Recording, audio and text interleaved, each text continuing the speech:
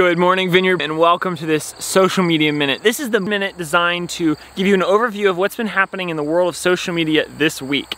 So first up, we have a duck. I'm hoping somebody can give it a good caption. So we have the cross acting like the T. We have the word tuna, ashamed. Tuna shamed? Oh my.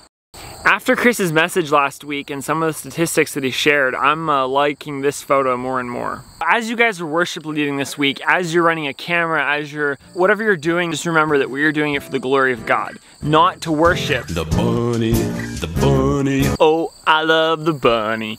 So this image, look how the carrots are leaning in like they are. I don't want no pickles, I don't want no honey. So did any of you delete any apps this week? Because the rest of them be like, I found this game to play. It's sort of like Flappy Birds, but if you follow the instructions, hours of entertainment. Where do people come up with this stuff? It gets worse though. Someone put this bicycle out for people to steal. They attached a rope to it, and when people went down the hill, they got some good speed. Ouch! Last month, 2 million people RSVP'd to raid Area 51 this week, and only 150 people showed up. Someone suggested that's like finding volunteers in the church.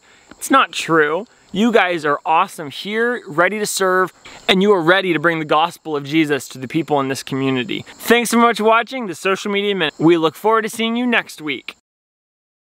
Next time on Social Media Minute, you'll never guess what some guy buried underneath of his front porch to create some excitement when someone uncovers it.